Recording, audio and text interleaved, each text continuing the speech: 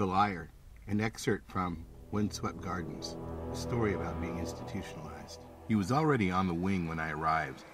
I'm not sure how long he'd been there, but it seemed like it had been a while already. They never tell you how long you'll be there. They go out of their way to avoid giving a direct answer. Each person is different. Don't worry about it now.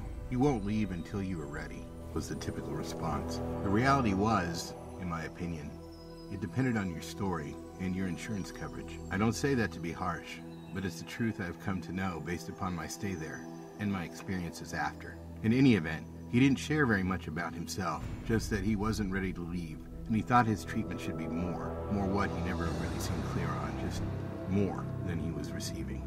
He reminded me of Fred Flintstone or John Goodman, maybe because he once played Fred. A bigger, heavy-set white guy, tousled, loosely curled, short hair, with an easy grin that never touched his eyes. I think he would have been funny, or at least fun, in more conventional circumstances. The kind of guy that it was easy to get along with at work or a social function. An acquaintance, but never a friend. It was obvious that he was a liar. In fact, he boasted of it. But he lied about that too. He would often want more Valium. Most of us receive Valium to help with the detox process and the anxiety of our reality. Meds were twice daily, once after breakfast, once after dinner. Around midday, it wasn't uncommon to see him, or rather hear him, crying, asking for an extra dose. He wasn't like Howard. He didn't try and get more of everything, just meds, and typically Valium.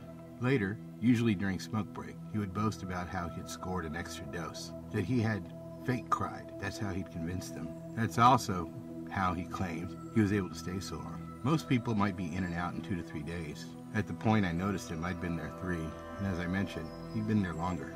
You just tell them what they want to hear, that you're afraid you might self-harm, that you aren't thinking about it right now. Then cry a little, fake crying. It works every time. The thing is, I'm pretty sure that he wasn't fake crying, and I'm pretty sure he wasn't okay. I do believe he was a liar. I think he was lying to us, trying to not appear damaged, vulnerable. He was otherwise okay.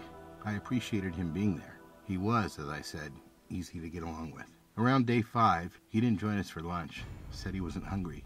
I wasn't surprised to find he was lying about that too. When we returned, he was gone. His room was empty, like he'd never been there. Thank you for listening to this excerpt from Windswept Gardens, a story about being institutionalized. If you enjoyed it, please make sure that you like, subscribe, and share it.